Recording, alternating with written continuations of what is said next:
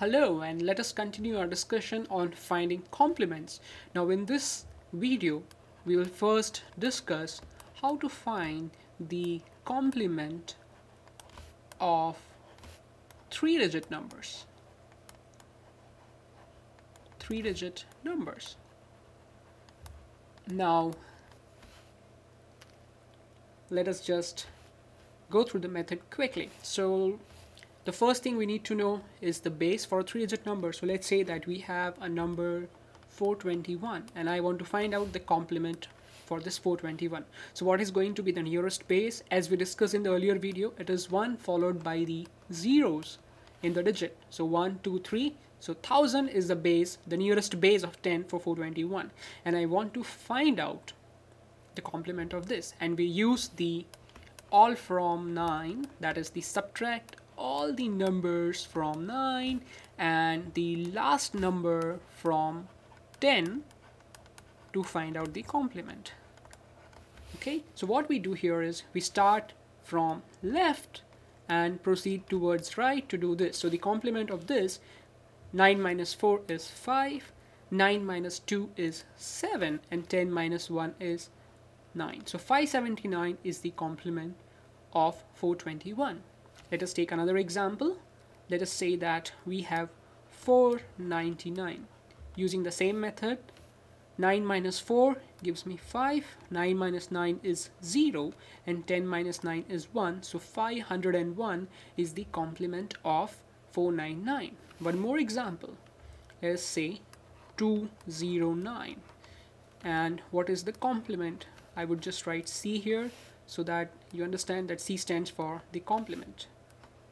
So what is the complement for 209? So 9 minus 2 is 7. Now this is a 0 here, so need not to worry. You still subtract this from 9. So 9 minus 0 is 9 again, and 10 minus 9. This is the last number over here, the last from 10. That is what we need to keep in mind. So 10 minus 9 gives me 1. So therefore 791 is the complement of 209. Now let's look at an interesting case. What if you have a 0 at the end? So let us say that you have a number 780, and how are you supposed to find the complement of this? Now this is a little bit special case, and you have to modify the all from 9 and last from 10 rule in such a way that you don't count the 0 as a number. You don't do 10 minus 0. This actually becomes your last number to do the 10 subtraction. So you would still follow the all from 9 and last from 10, but the digit just before 0, right, before the units place. So when you have a 0 in a units place, please note it is applicable only when you have a number that has a 0 in the units place, right? Not if a number is anywhere in between. So for example, we have this 209.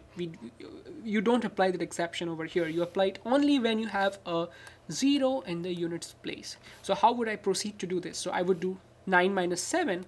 It gives me 2. And then here, instead of subtracting this 8 from 9 as I would have done normally, I would treat this at the last number to be subtracted from 10. So 10 minus 8 gives me 2.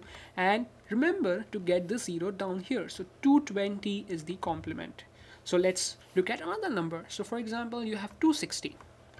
What is the complement for that? So you would do 9 minus 2, that gives me 7. And this one now 10 minus 6 is 4. Now you should know that when you add these two numbers, you will get the complement back. You would get the base back, not the complement, but the base. So when you add these two, you will get 1000, which is nothing but your base. And this is just a check to see if you have found out the complements correctly. Now, having discussed this method for 2-digit and 3-digit numbers, we can now quickly discuss how to apply it for any digit number, an n-digit number. And all you need to know is just keep two things in mind.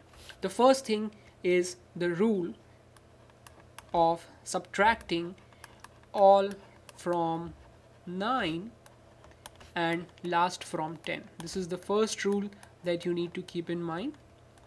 And the second rule is if there is a 0 in unit place, in that case you do not treat that 0 as a number, you just take it over and the sequence changes to subtract 10 just before the number 0. Okay, so let's try to find out complement for some big number. So let's say that we have a number which is 2, 3, 4, 6, and we want to find out the complement for this. So we follow with our rule, all from 9 and last from 10. So 9 minus 2 is 7, 9 minus 3 is 6, 9 minus 4 is 5, and 10 minus 6 is 4.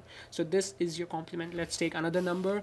Let us say 1, 2, 3, 4, 5, and 6. So what is going to be the complement for this number? 1, 2, 3, 4, 5, 6. All from 9, last from 10. Subtract.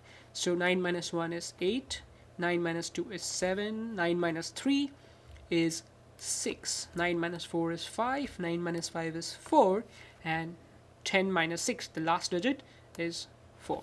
So this is your complement. Now let us look at a case when you have a 0. Okay, so we have a number, let us say 3, 8, 3, and 9, 4, 5, 0. Find the complement for this. We use all from 9, last from 10, but because there is a 0 in the unit, the subtraction for 10 happens for this digit. So 9 minus 3 is 6, 9 minus 8 is 1, 9 minus 3 is 6, 9 minus 9 gives us 0, 9 minus 4 is 5, and now it is 10 minus 5. So that becomes 5, and this is 0. So this is your complement. Now, before we finish the discussion on complements, let me give a unique number and we'll see what the complement for that comes out. So for example, let's say we have a number 6, 6, 6, 6, 6, 6, 6, 6, 7. What is the complement for this number?